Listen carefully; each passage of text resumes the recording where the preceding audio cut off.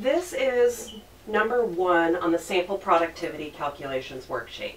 It gives us, we put plants in a bottle, we have our starting oxygen concentrations, and then our oxygen concentrations 1 hour later. From this, we're expected to calculate the primary productivity, both gross and net, and the amount of respiration. If you understand what's going on in the dark and what's going on in the light, you're good.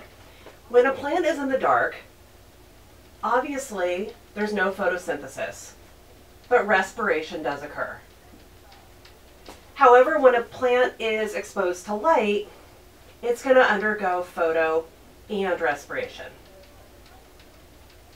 From this, we can figure out a few of these things. First of all, this is primary productivity because it's a producer, and net primary productivity equals gross primary productivity minus R, R being respiration.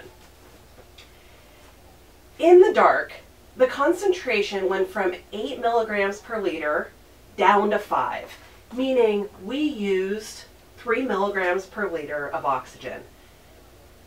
That 3 is the amount lost to respiration. In the light, photosynthesis and respiration were occurring. When we have both things occurring, that is net. Our concentration went from 8 up to 10, which is a change of 2, giving us our net primary productivity of 2. Net primary productivity equals gross primary productivity minus R.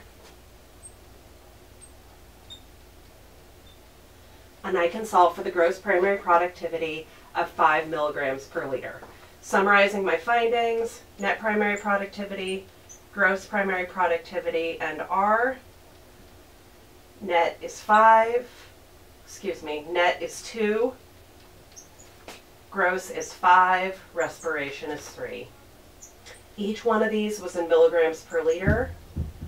Over the course of 1 hour, we could be expected to adjust that value for a longer period of time, perhaps a day or a year or something like that.